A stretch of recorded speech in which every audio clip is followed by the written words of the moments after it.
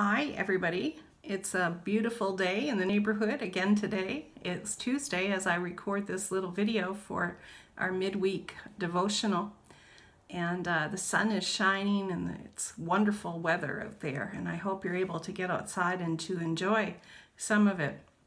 I want to congratulate everybody. Nova Scotia today has reached a whole week without any new COVID-19 cases, so what we're doing is working, and I just pray that it continues to stay away and that we all stay safe. You know, through these weeks, it's been wonderful to have a friend to walk through this time with us. And we all know what it's like to have a best friend, right? Yeah, a best friend is someone that we want to spend time with. We enjoy going places and doing things with them. We feel like we can share anything with them and they will still accept us and love us.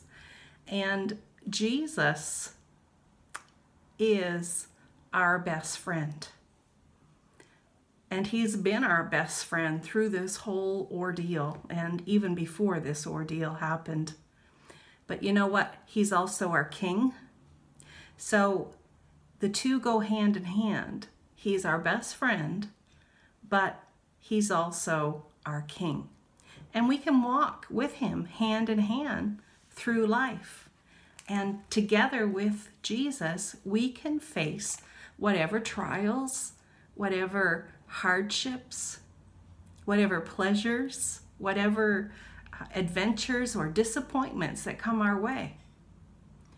Nothing is wasted when we walk with him day by day and share our circumstances and our situations with him. He is able to bring beauty out of the most difficult and unimaginable situations in our lives.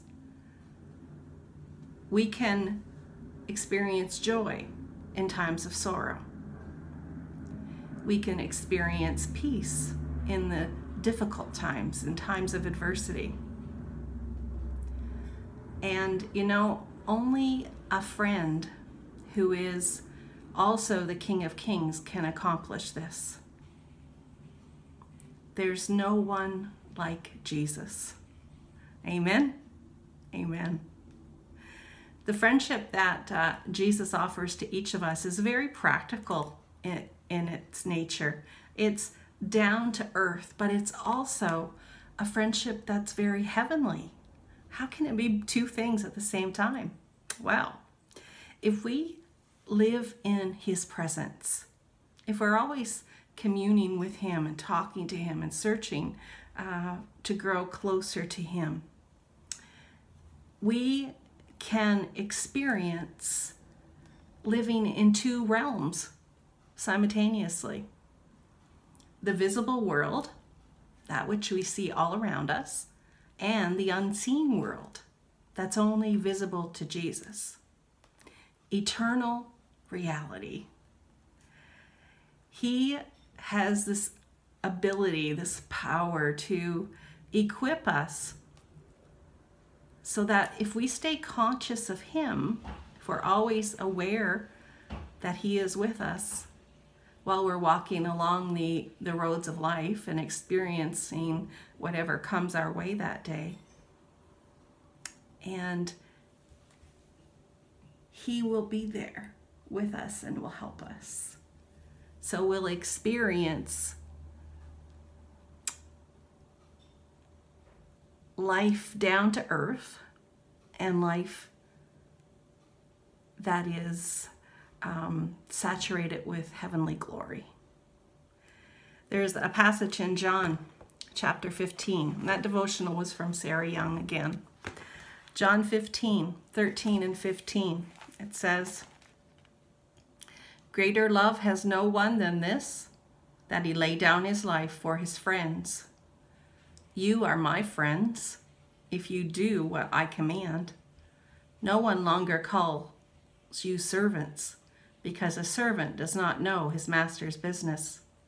Instead, I have called you friends, for everything that I learned from my Father I have made known to you.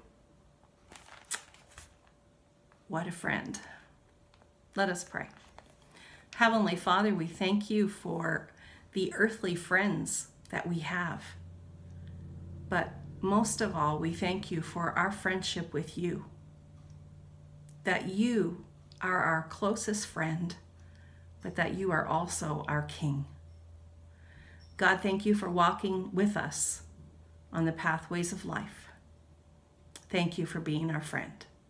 We pray in Jesus' name. Amen.